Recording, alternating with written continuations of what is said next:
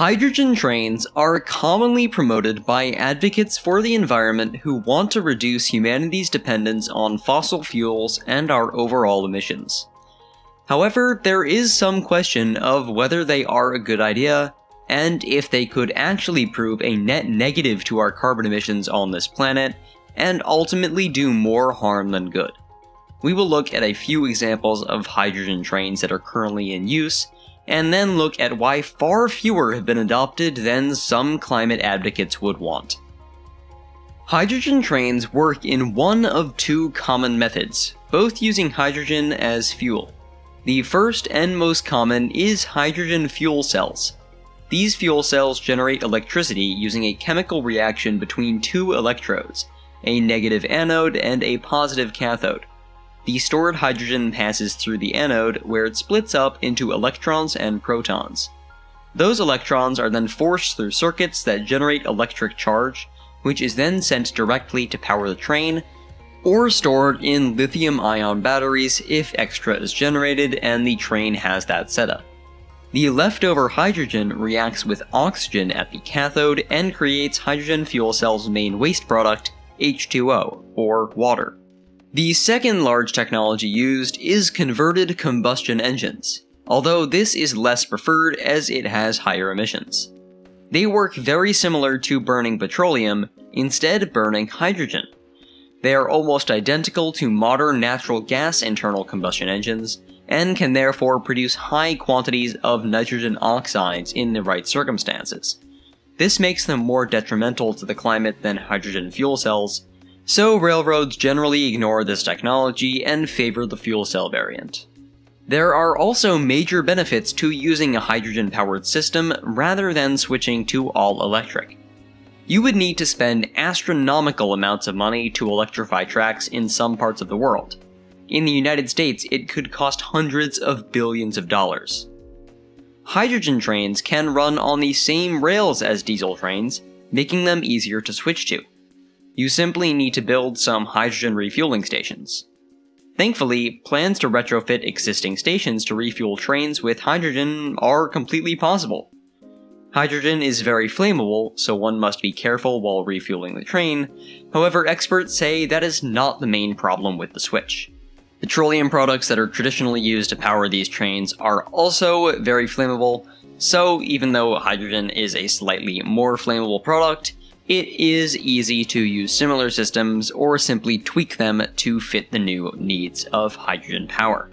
There are some great benefits to hydrogen fuel train sets. They are quieter, more resilient to network-wide disruption, can travel longer distances on a single tank, and of course have very limited emissions. All of those are depending on the technology used, but using the most common ones, all of those are true. So why haven't we made the switch? The largest barrier is the cost. Diesel trains are still significantly cheaper than hydrogen ones, which are the largest barriers for most rail services, which often work under very limited budgets and only replace their train sets every few decades. There is also the question of whether replacing your train sets is even a net positive for the environment. While the trains themselves would mostly emit water, the production of hydrogen itself is not a clean process. 9.3 kilograms of carbon dioxide are emitted for every kilogram of hydrogen produced, which, while less than petroleum, is still a significant amount when created at scale. Hydrogen takes a large amount of energy to create, as it is normally done through electrolysis, and that energy is often provided by the same fossil fuels that we are trying to avoid by switching to these train sets. That is a process called electrolysis. It involves an anode and a cathode separated by an electrolyte. Water reacts at the anode to form oxygen and positively charged hydrogen ions. Electrons are then passed through an external circuit, causing the charged hydrogen ions to move towards the cathode, where they combine to form hydrogen gas. There are other processes as well for this, but that is by far the most common. It is essentially just storing electrical energy, and is then converted back into that form in the engines of the hydrogen fuel cell trains. The other consideration is the speed of the switch. While a slow switch could be helpful to the environment, some advocates want an immediate switch. This would involve banning diesel trains entirely. This would cause massive issues as trains take lots of time, money, and emissions just to produce. This rapid switch would most likely increase emissions from the industry, as they would have to scrap old train sets and rapidly order more. The transportation of hydrogen is also a consideration. It must be moved under very high pressure, which is bulky, impractical, and heavy. This can make it a very high-emission substance to move. However, despite these arguments against it, people are beginning to implement it. Germany has started using the world's first hydrogen-powered train fleet in 2022, with 14 trains on their Lower Saxony system. Germany plans to replace up to 20% of its fleet with hydrogen trains by 2035.